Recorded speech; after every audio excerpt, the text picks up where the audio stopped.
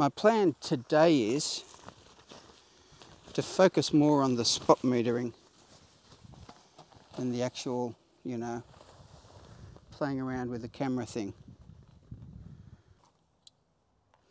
Okay, this this minuscule device is the Profisix meter with a spot attachment made by Gossen. It will do 1, 5 and 10 degree spots.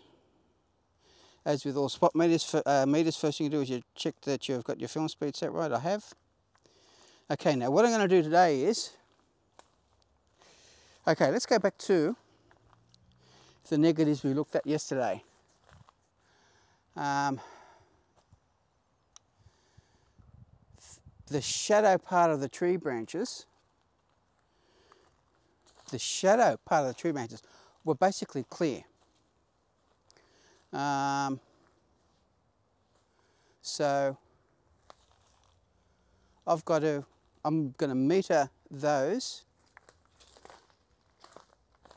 with the 1 degree spot.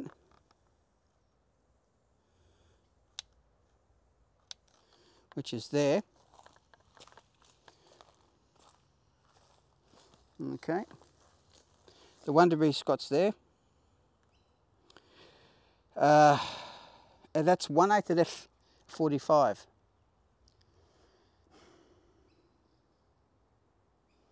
That's what I had yesterday. Something's wrong. Maybe my battery's gone flat here.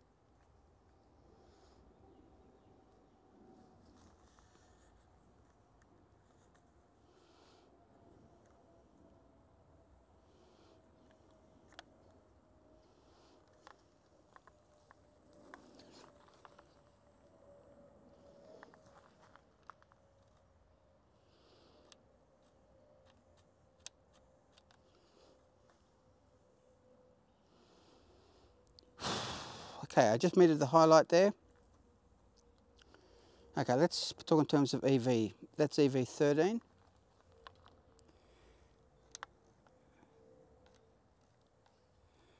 I'm metering the shadow. That's EV8. So that's 5 stops. EV8 is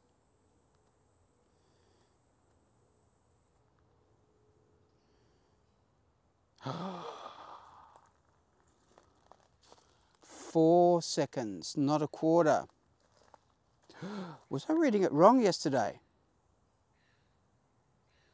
Anyway, we'll check. Okay, here. Right, that's a quarter. That's 4. So, okay, this is working. It is working. Okay, so my spot here, everything's steaming up, is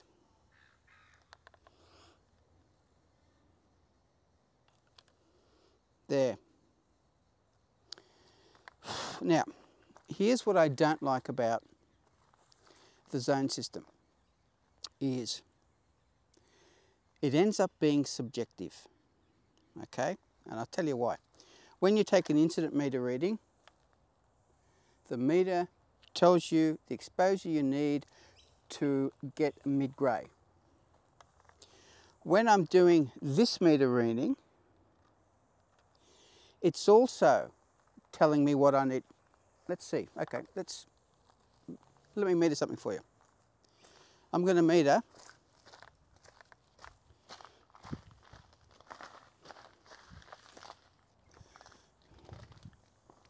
the 1 degree spot is just about that big, right? So I'm going to meter that from here. Yep. Can you see that? Maybe you can see that.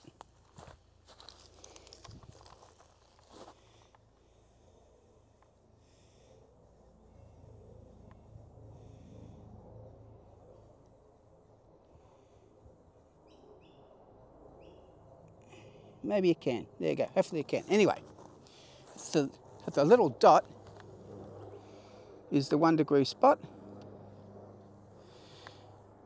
I'm metering that, and that says 8 seconds at f45.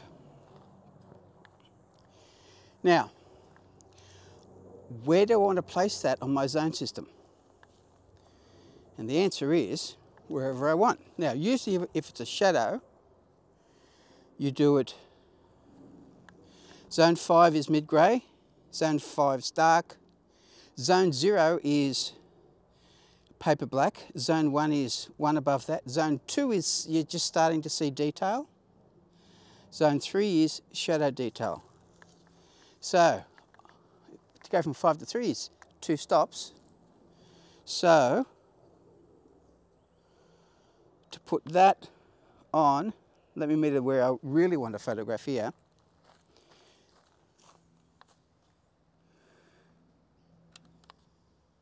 It's about the same. I want 8 seconds at f45. To put that on zone 3, we'll go to 2 seconds at f45. Now, a lot of people then start metering highlights and stuff like that. I'm not going to do that because I'm not adjusting development. I'm just going to expose this at 2 seconds at f45. Beauty. This is exciting, isn't it? Okay. I need my cheat sheet. F45. Because, come on everybody, say it after me. Reciprocity failure, yay. And 2 seconds goes to 5 seconds corrected. Yep. So we need a 5-second exposure. Tell you what I'm going to do. I'm going to do, where are you? I'm going to do one exposure at 2 seconds, uncorrected. I'm going to do these in the same fill holder, so I know what they are.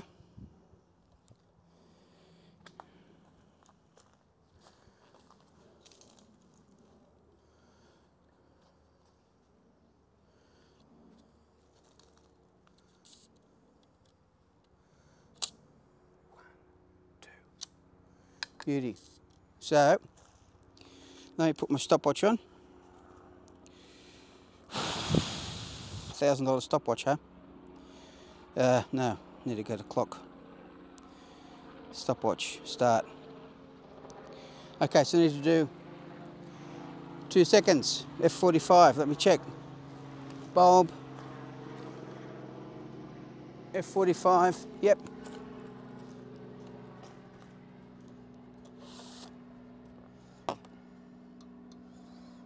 Naught, 1, 2.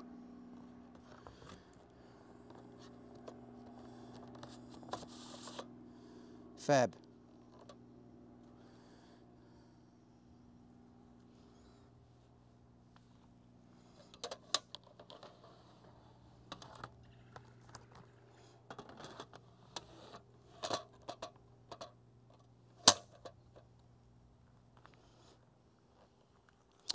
This one's got to be 5 seconds. Oop. I think the light, is the light fading? I wanted to check. If only there was a way of knowing, right?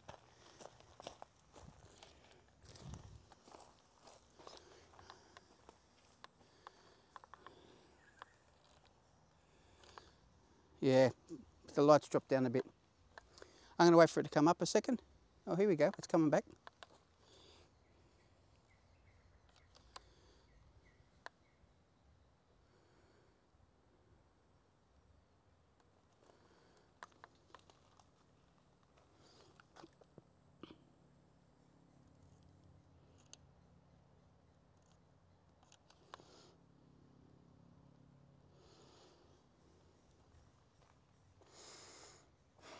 Anyway, this one will be 2 seconds corrected to 5 seconds.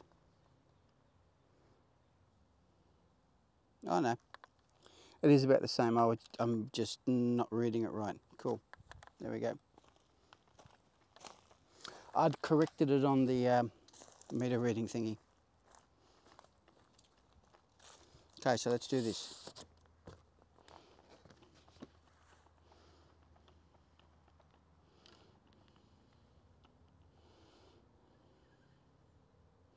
So, 5 seconds. Naught, 1, 2, 3, 4, 5.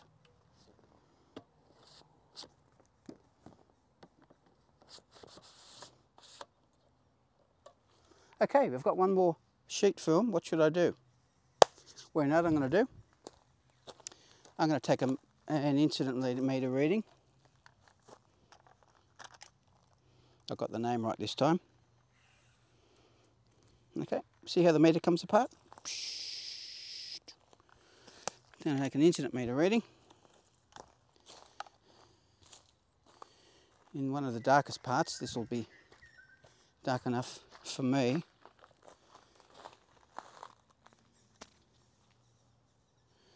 And that says,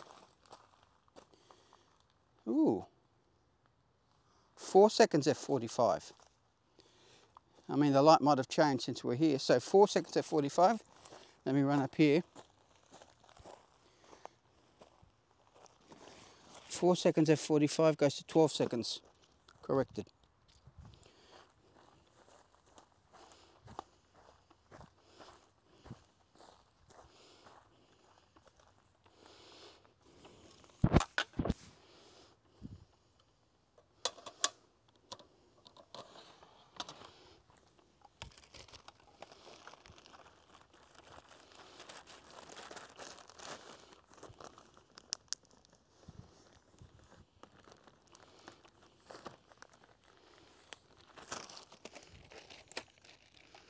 Four seconds was 12 seconds. Didn't I just say that? I did. One of the YouTuber guys, Shane Dignam, used to use a Toyo 45, Toyo 8x10 like this. He's now using a Chamonix because I guess got tired of carrying around and somebody paid him to. And he used to have all of his reciprocity information on the side there like that, which is cool. It shows he's actually a working photographer, right? Okay, so we're going to do 12 seconds.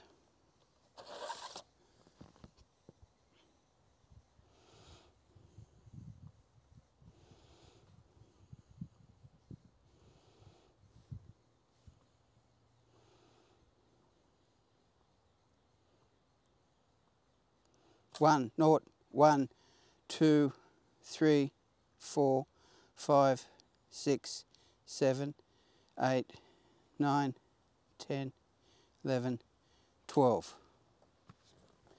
Beautiful.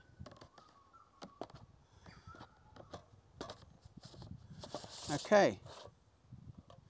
I had quite a fun night last night getting everything processed, edited and loaded.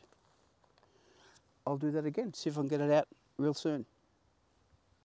Let's take a look at the negatives we made. We're going to start off with the worst one that I took a couple of days ago, 1/8 of a second, 4 stops underexposed. Next one's was shot at 1/4 of a second. This is 3 stops underexposed. Remember, the proper exposure should have been 2 seconds. Here's the one that I took today. This was 2 seconds, but not corrected for reciprocity. Notice the lack of shadow detail? It's looking better. Lack of shadow detail there.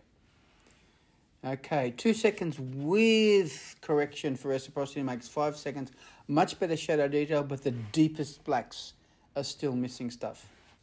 This is the 4 seconds, so another stop, 12 seconds with reciprocity. This is looking the best. Now, this was the one, well, let's compare.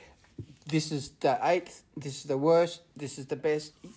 This is what a good negative looks like. This is what a bad negative looks like. It all comes down to how much shadow detail you need. So the 2 second one might have been fine. If you try and invert it, this is how it looks, right? This is looking okay. This is looking better.